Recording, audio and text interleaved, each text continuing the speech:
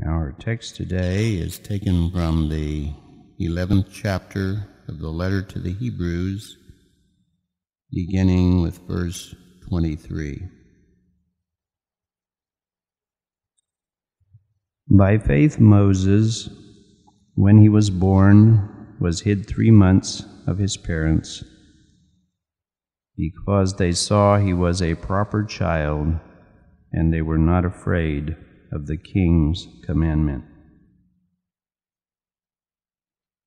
By faith Moses, when he was come to years, refused to be called the son of Pharaoh's daughter, choosing rather to suffer the affliction with the people of God than to enjoy the pleasures of sin for a season,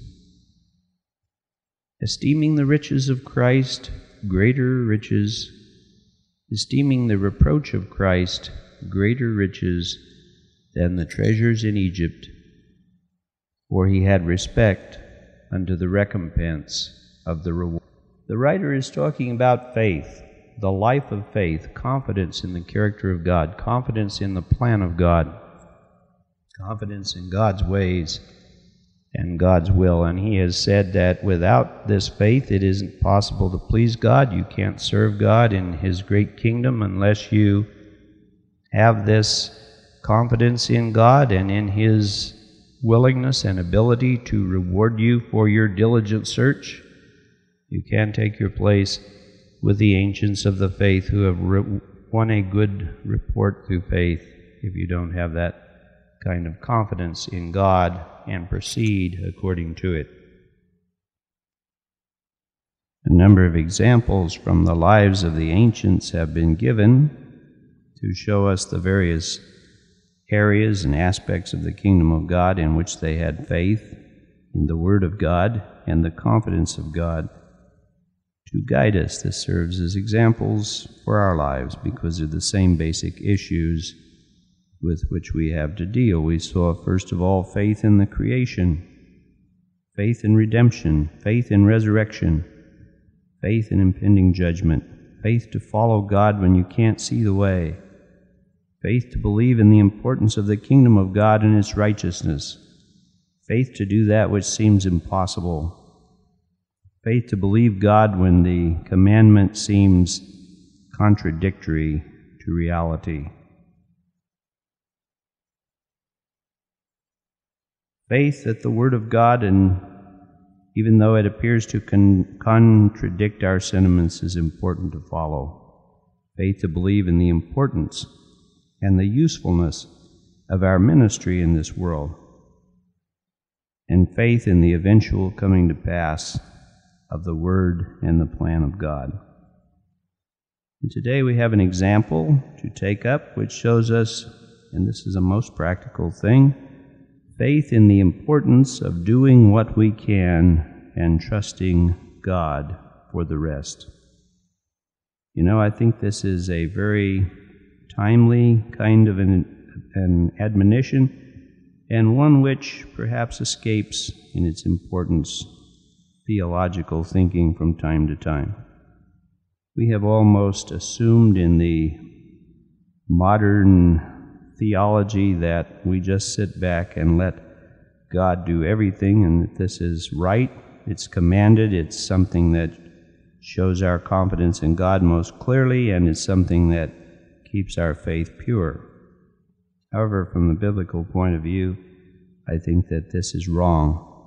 I have often made the statement, I will make it again, I will stand to be corrected if anyone can bring forth from the Scriptures that which will correct me.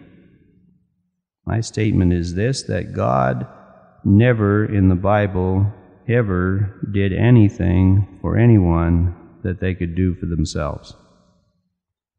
I say I believe in my searching of the Bible through the years that it is right to say, it is accurate to say that God never did anything for anyone that they could do for themselves. I will use an often used illustration to point that up. The grave of Lazarus. When Jesus was going to raise Lazarus from the dead, he said to the disciples standing by, he said, "You roll away the stone." They could do that. and he commanded them to do it. Then Jesus called Lazarus up from the dead. That was something they couldn't do. He said, "Lazarus, come forth." But after Lazarus had come out of the grave, wrapped in the grave cloth, he said to them, "You people, unwrap him." If Jesus had been a modern pseudo-miracle worker, he would have got up and waved his hand and said, "Stone, roll away. Lazarus, come out. Grave clothes, fall off." But this is not the way God works.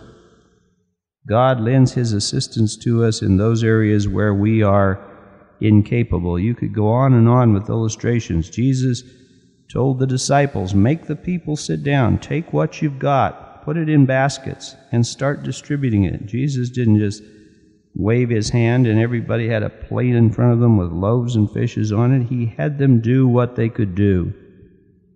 And the power of God came into play at the point at which their abilities ran out. In all likelihood, speaking pragmatically, the children of Israel would never have been delivered from the bondage of Egypt unless the parents of Moses had taken that attitude. They saw that Moses was an unusual child. Something in the Holy Spirit of God that was in them taught them that this boy had a future that was important. By faith, Moses, when he was born, was hid 3 months of his parents because they saw he was a proper child. Now, the Pharaoh had commanded that every male child be killed. The children of Israel were getting too mighty and too strong, and Pharaoh began to worry about them. He was afraid they were going to take over his country. And he commanded the midwives to kill all the male children, and the midwives wouldn't do it. They cooperated with the Hebrew women, and the male children weren't killed. And so finally Pharaoh sent out his own people to do it. And it was at the pain of death that a mother and a father and a family, and remember, these people were in slavery. They were absolutely ruled over tyrannically by this Pharaoh and by his hordes, and they were threatened with death if they didn't do this.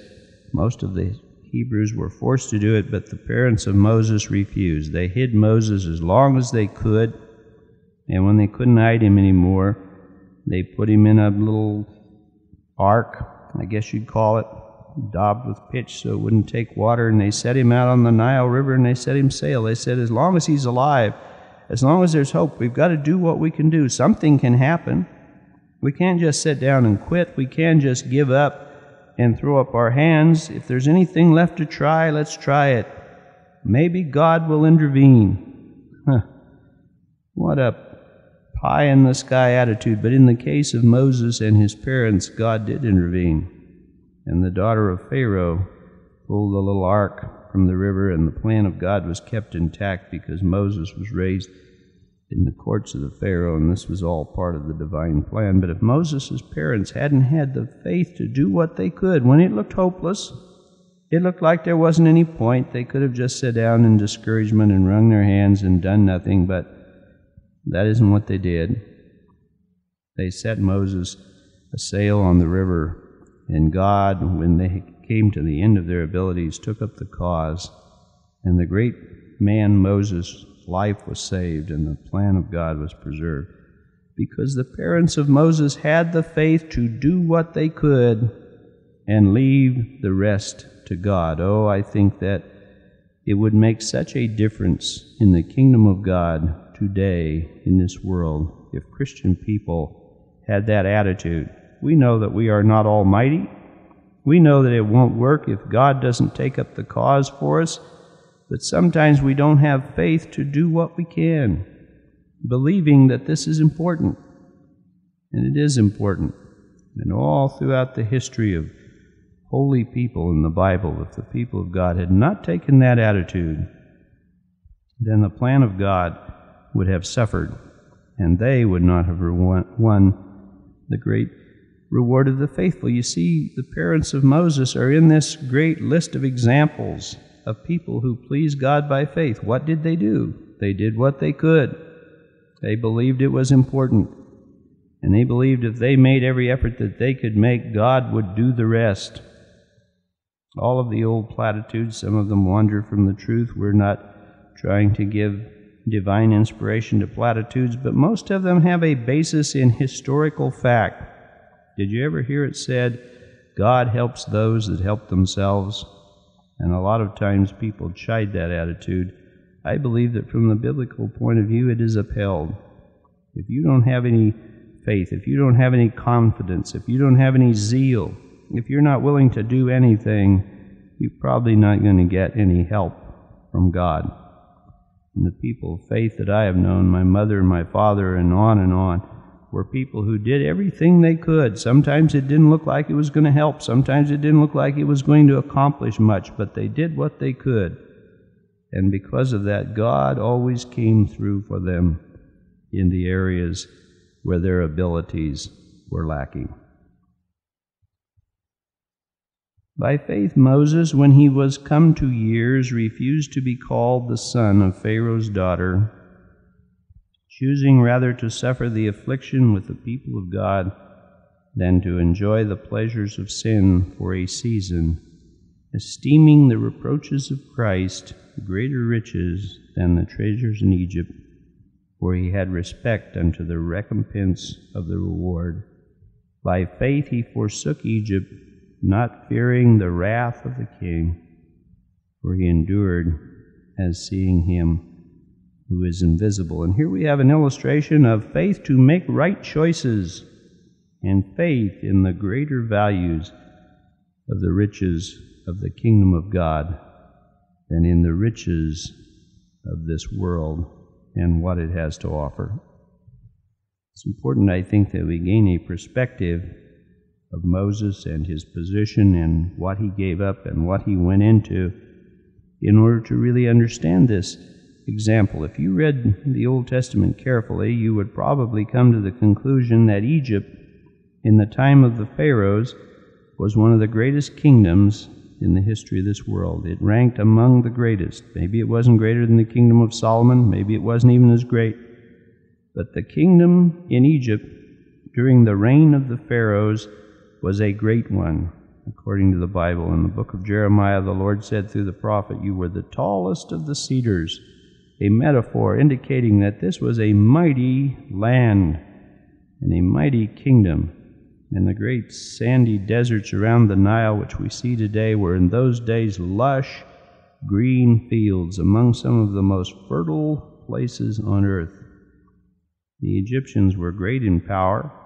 They were an advanced civilization, great in engineering, great in the technology of their day. Some of the things that were done in old Egypt still cause people to scratch their heads. The Great Pyramid, the perfect pyramid, was, among other things, the perfect square of a circle. It's only been in recent years, I don't know if you know this, but it's only been in recent years when working with computers that men have learned to square a circle. The Egyptians not only knew how to do it thousands of years ago, but were able to put those massive blocks of rock in such a configuration as to lay perfect lines, the perfect square of a circle. People still don't know how they were able to accomplish such a feat, and that is by no means all. Egypt was a great and a mighty and a powerful kingdom.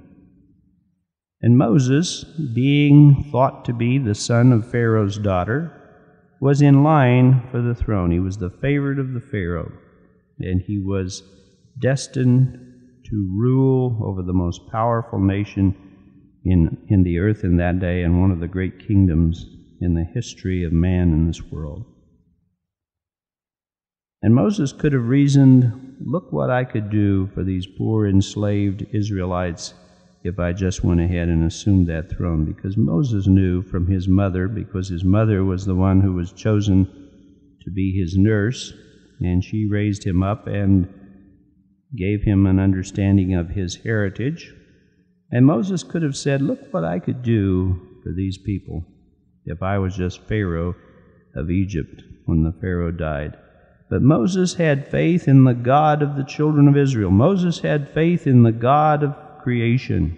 And Moses had faith in the God of the future. And Moses said, okay, so I can become Pharaoh, and I can rule, and I can be a great master over other men's lives, and I can put up stone buildings and build treasure cities and so on, and I can fight wars and overcome because of my superior armies, and then I can grow and then die, and that'll be the end of me. Or I can give up this temporal power and glory, which doesn't really satisfy, because Moses had been in Egypt, he'd been in the throne, he'd watched the Pharaoh, he saw the hypocrisy of it all behind the scenes, how unhappy and discontent and empty, mighty and powerful people who lord it over other people's lives are, really.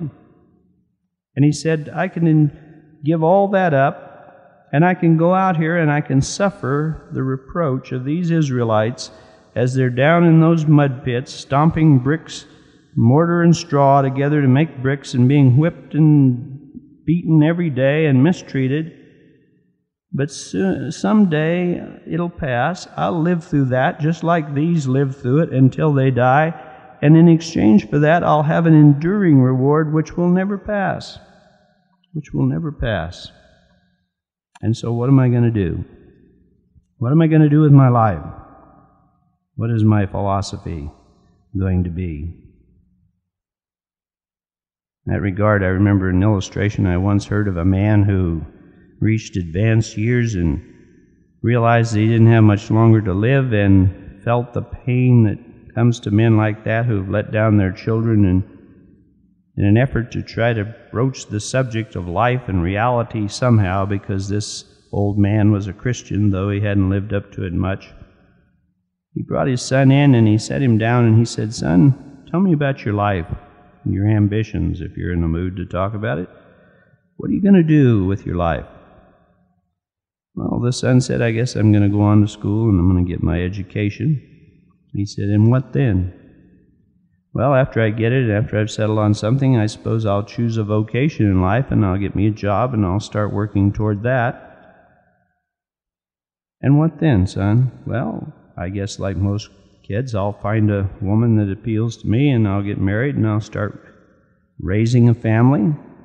He said, "And what then?" And he said, "Well, when I get my family raised, and I'll try to put a little money for old age so we can travel and so we can do things for the kids and the grandkids like you have." And he said, "And what then?" He said, "Well, I suppose eventually I'll grow old and I'll die." And the old man said, "And what then?" What is your philosophy about life? How do you regard it? What are you trying to do with it? These are the questions that Moses faced. Let me tell you some of the things that the greatest philosopher of them all had to say. He said, "Labor not for the meat that perishes.